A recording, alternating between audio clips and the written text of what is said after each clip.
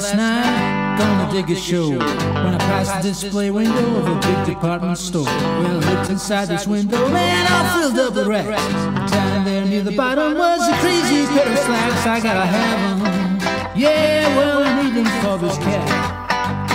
Well, yeah, how can I go counting without crazy pink peg slacks? Pink peg slacks is really made up of about 3 or 4 riffs and it works together as a song. The introduction goes like this.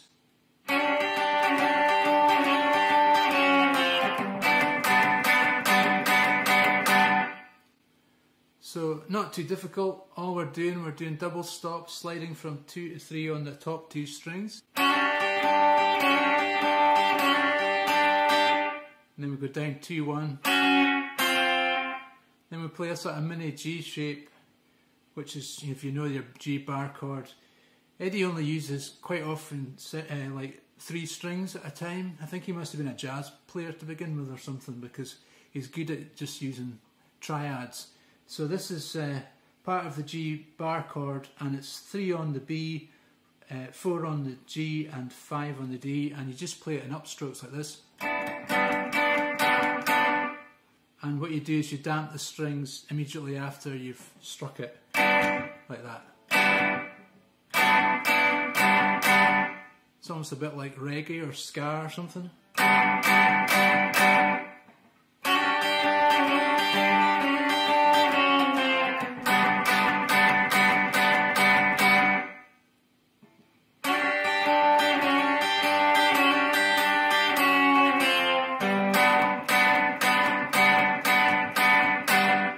Sometimes I just play the D string before I do the upstrokes. But that's the basic riff. Then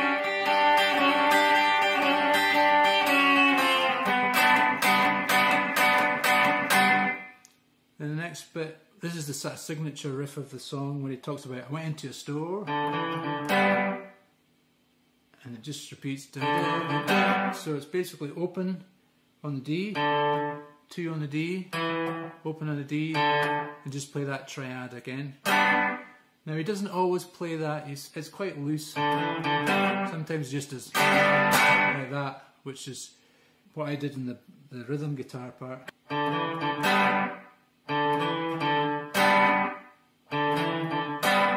So if you're going to sing it, it would be, I went downtown last night, gonna dig a show. When I passed the display window of a big department store. Well, I looked inside this window, man, all filled up with racks. Down there near the bottom, and it goes to a G7, was a crazy pair of slacks. And again, I'm just playing it on the 3 strings, B, G and D.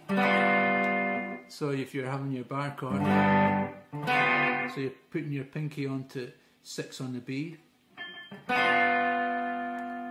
Then it goes to the chorus, which is a C chord, and it's upstrokes again. And back to that G7. And it goes to a D7 chord. And then I just pull it down 1 fret for the sort of descending chromatic.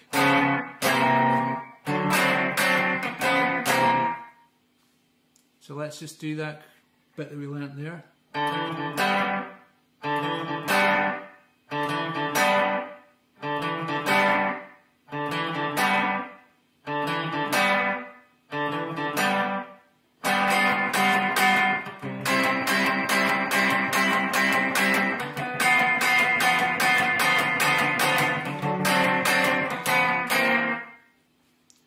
Okay, and then the final bit of that little break is, and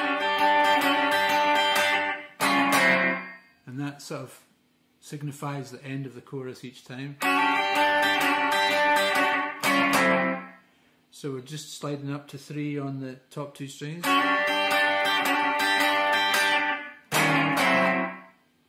And then we're playing a sort of D9 chord, but it's a D sharp 9, so we're 6, 5, 6, 6, 6 on the A, 5 on the D, 6 on the B and G, and slide that down 1 fret, 5, 4, 5, 5.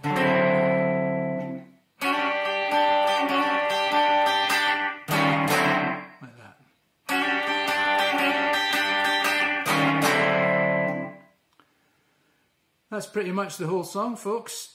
The only variation is at the very end where it goes, it does that D sharp 9 to D9, and it does a sort of A flat 7 to a G7.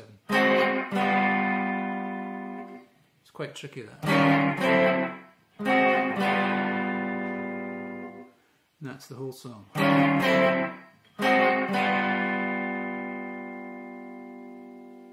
There we are, folks. Thanks for watching. That was Pink Peg Slacks by the Cochran brothers, one of Eddie Cochran's early tunes and definitely worth learning.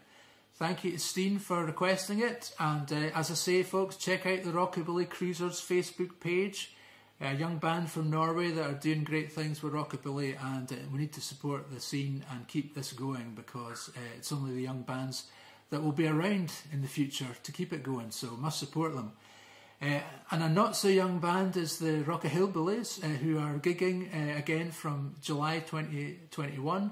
And if you want to come and see us, please do, and get in touch with Tanner's in Juniper Green, or Preston Pans, if you're in Preston Pans, Gothenburg, because you have to book ahead to get your table because of the restrictions on live music. Not so handy for live music, but nevertheless we're very grateful that we're gigging again, and we'll be really looking forward to seeing folks, because we've not seen anybody for about a year and a half in this part of the world. I know some people are having a worse time in other parts of the world, but our thoughts are with you as well. Anyway, thanks for watching the video. Please give us a like, subscribe to the channel if you haven't done so already, and keep rocking. We'll see you next time.